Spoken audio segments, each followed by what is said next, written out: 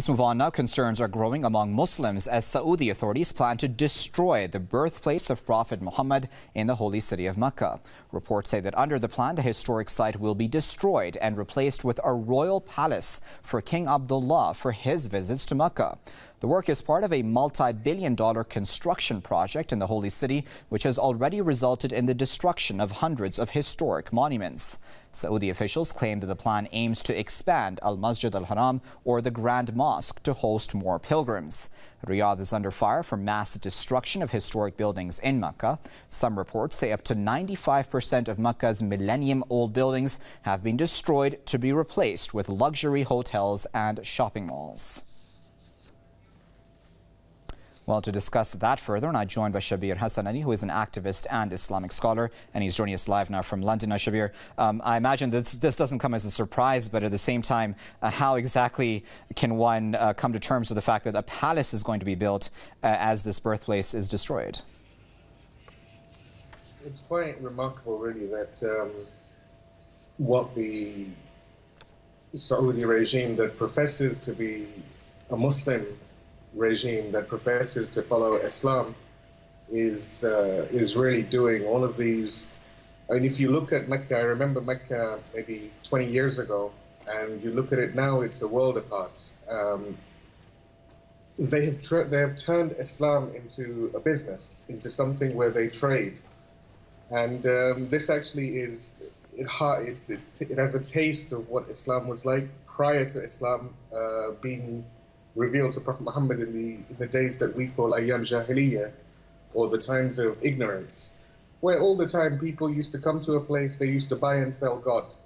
And the Saudi regime, which contrary to popular opinion is not a Muslim entity, it has no connection to Islam, even though it professes Islam, it has no connection to Islam.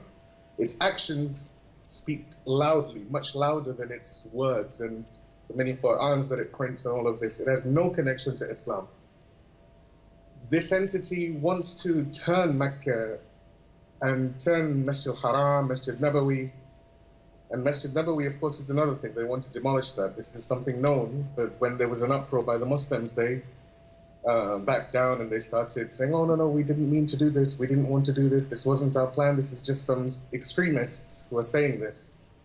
And we should understand that all Muslims, Sunni, Shia, all Muslims are against this cancerous entity of what we could call Arab Zionism, which is referred to as the Saudi regime.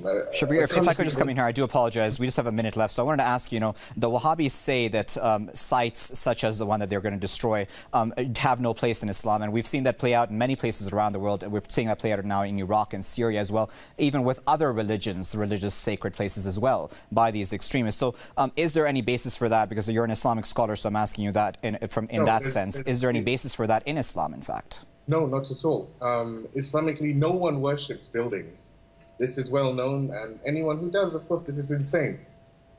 This is not the way. This is an extreme cult that is outside Islam, that professes Islam, much like ISIS, who is really the child of Saudi and Qatar.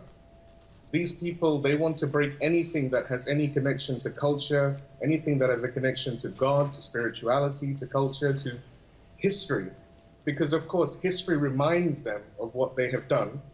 And history teaches people that all of these oppressors, all of these tyrants will have an end. And of course, Mr. Saud of Saudi Arabia and Qatar and all of these people and the Bahraini person, they're all in the same pot. They're all the same thing, along with Netanyahu. There is no difference. People should understand that Netanyahu, the Zionist cancer, and the Saudi cancer are one and the same. There is no difference between these two. And that the Muslims, Sunni, Shia, all Muslims should come together against this cancer. Because this cancer is killing our people in Palestine, it's killing our people in Syria, in Iraq, in Saudi. Everywhere in the world, this cancer is killing. And at the head of this cancer is who? Everyone knows. We don't need to say over here who. Okay, on that note, we'll have to leave it there. But of course, we do appreciate your insight. That was Shabir Hassan Ali, who is speaking to us live from London.